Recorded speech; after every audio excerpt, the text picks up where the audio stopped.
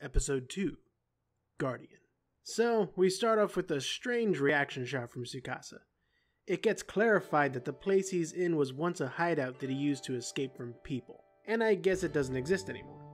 It's a bit uncertain because the show doesn't give us much context and Maka the cat doesn't speak. All we get are responses. This is one of the reasons that I'm going into so much detail with Sign. A lot of the conversations are very esoteric. See, the fun of Sign for me comes in interpreting the world from the conversations and context. Some would have you believe that Sign is bogged down with exposition, and that is just not true. Exposition would imply that they are constantly giving you relevant information and detail, trying to clarify their world and give us its rules and boundaries, and Sign just doesn't do that. All of the world building is implication, which is the exact opposite of how stories are written today. Well, for the most part. For example, in the next scene, Tsukasa is walking by Bear and he asks him a simple question that gives us a bit more information about the setting. Did you look at the board? That being the official forms for the world. This is one of the biggest differences between the .hack series and the more contemporary VR isekai shows. The connection between players through conventional means. I mean, yeah, we see whispers between players and friends lists, but rarely, if not ever, since .hack have we ever had this level of involvement with the outside world. That is because .hack is not trying to make you feel immersed in their world. There is a clear separation between the game and reality. So next we should ask, what is the point of Bear asking Tsukasa this question? Well, he has heard a rumor that one of the Crimson Knights has fallen into a coma. Combine that with the rumor that Tsukasa cannot log out and it seems logical to ask. Also, Bear is trying to figure out if Tsukasa can even see the forums, which would be further proof to him not being able to log out. He's also worried about Tsukasa, a part of his character that we learn more about as time goes on. All these implications gives a simple question so much more depth. Is this a good way to write a show? Probably not. But it is a ballsy way to write. Moving on, we see Bear and Mimiru talking about the Crimson Knights and Tsukasa. This gives us a bit of a look into what the average player thinks of the Knights. Keep in mind, this is a game where PKing has a lot of weight to it, and the Crimson Knights try to hold players accountable even though they don't have any real power. They are volunteer cops. As I said before, role players. And the assumption is, well, this is a game. If there's a problem, admin should deal with it. Why should these jerks get to ruin my fun, or someone else's fun? On the other hand, PKers are fucking assholes, as we will soon learn, so it's also helpful to new players to have a guild who is dedicated to policing the world. So the overall opinion is, I don't mind what they're doing, but they sure can be annoying. Bear also shows his doubts about Tsukasa not being able to log out, and that's actually reasonable. I mean, let's say some jerk in WoW walks up to you and tells you, "Hey, I am trapped in this video game, would you help me?" Would you believe them? Probably not. Bear, however, is seeing evidence of things happening that should not happen in a game. It's only a rumor, and how much can be believed is questionable. But in a very short amount of time, two things have happened that are unbelievable. A player can't log out, and a game put a player into a coma. And all that craziness is following Tsukasa. Speaking of asshole players, we get to meet the funnest character in the show, Sora, the Twin Blade. So this guy is just the fucking best. Literally, there is only one other character in the entire show that is a match for him. He is presumably an extremely high level character and uses that to PK players just for shits and giggles. And this is actually the most realistic interpretation of a PKer that I've ever seen in anime. He's not evil or a monster or anything like that. He just sees the world as a playground, and PKing is just part of the game. And all he wants is for people to play with him. So he shakes them down not for money or items, but for their member addresses. Something else I want to talk about in the sidebar, which will become a bigger deal later, is the morality of player killing. I won't go into much detail, but as time goes on in the .hack series, PKing becomes more of a social issue in the world and in real life. It has to do with the hyper-realism and immersion of VR MMOs. If stabbing someone feels just as real as stabbing someone in real life, it changes the perspective a bit. They don't give you a definitive stance anywhere in the series, but .hack does not ignore the implications of essentially a murder simulator in society. And when you learn more about Sora and who he is in real life, it makes this scene a bit more gruesome. fucking boats! It's a gondola, faggot.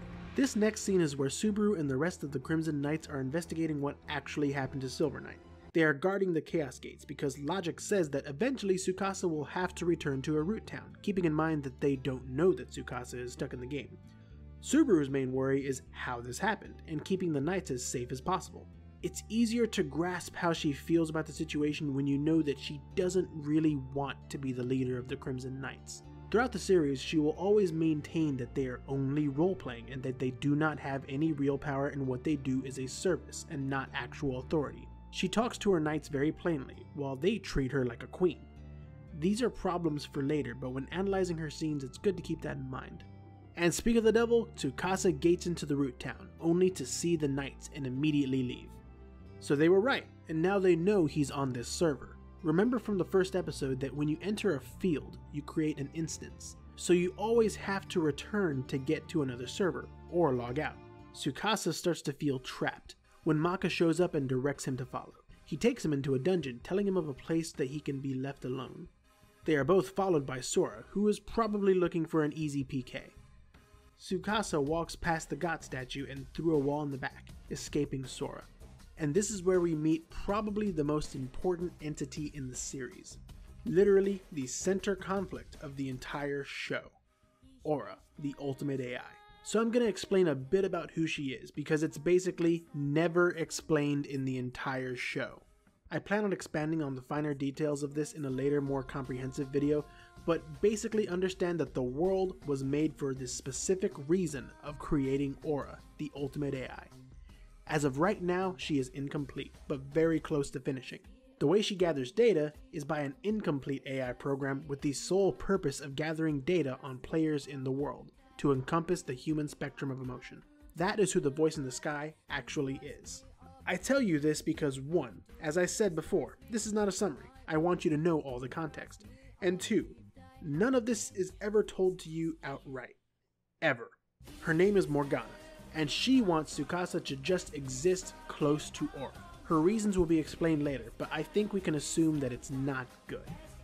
What is good is that she gives Tsukasa a very powerful gift. He can now travel anywhere in the world without a Chaos Gate. Probably pretty useful for his predicament. Back in the server Highland Dun Loriag, or Theta server, we see the gang talking amongst themselves about Tsukasa's situation and the sheer impossibility of a player getting trapped in the game. Bear turns it into a more esoteric conversation.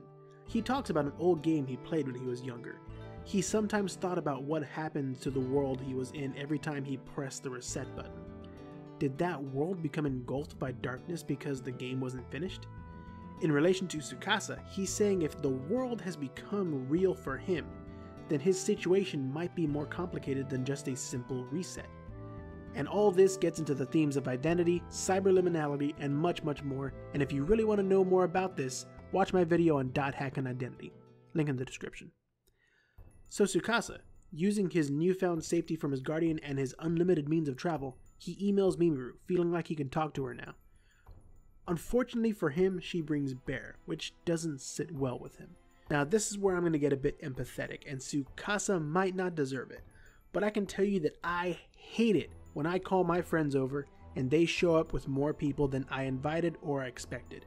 It's about being able to control your environment, and of the many things that Tsukasa is looking for, control over his surroundings is one of them. It's nothing really personal about Bear himself.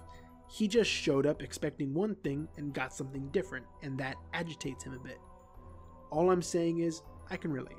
They ask him if he's seen the board again, where the Crimson Knights are looking for information about Tsukasa's whereabouts, and possibly rumors about Silver Knight's coma have spread. And that's when he says what Bear and Mimiru have only suspected. He tells them he is not in front of a terminal.